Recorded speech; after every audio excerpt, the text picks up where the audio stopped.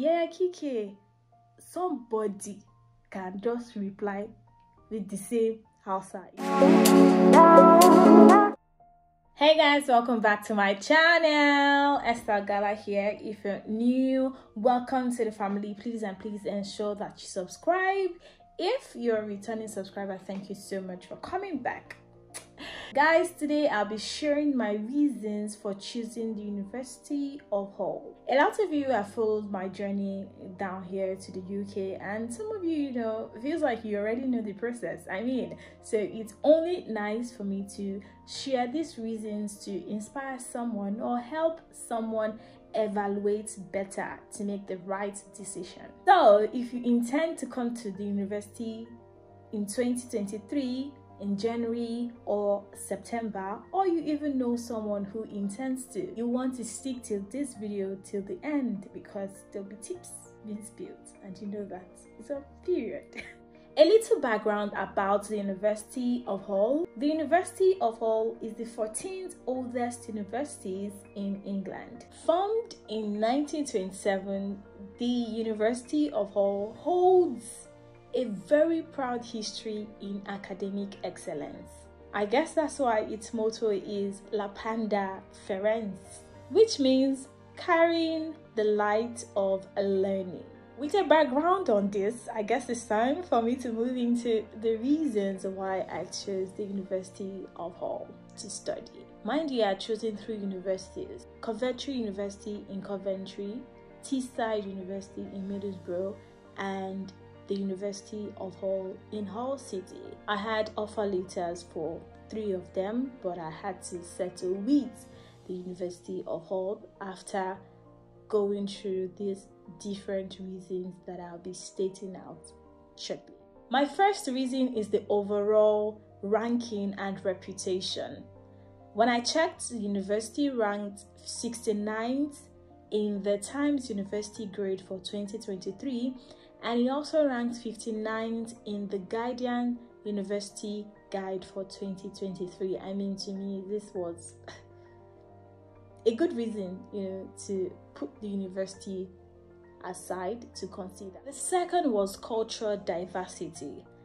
Just knowing that the university is situated in a city that appreciates cultural diversity. Google Place actually helped me here because I could see that they were different, cuisines. I had to find out food because I had heard too many stories of how you'll not find your Nigerian food in the UK and stuff like that. So I had to make sure that there were restaurants that serve something that I like to eat, or I could try to eat, or if possible my cuisine. So yeah, I checked and I found out that there are a lot of people here with different nationalities. I saw that they were Kurdistans, there were people from Kuwait, there were Algerians, Tunisians, Middle East, African, Europeans. Think of it, everybody. You could just be walking on the road and you're making a call, speaking your dialect, shocker, someone can just reply with the same dialect. That's how Hull City is. You'll find Nigerians here. So please, if you're looking for any city that has rep of countries or rep of nationalities, especially Nigerians, Africans, you see them in Hull. So you're very much welcome.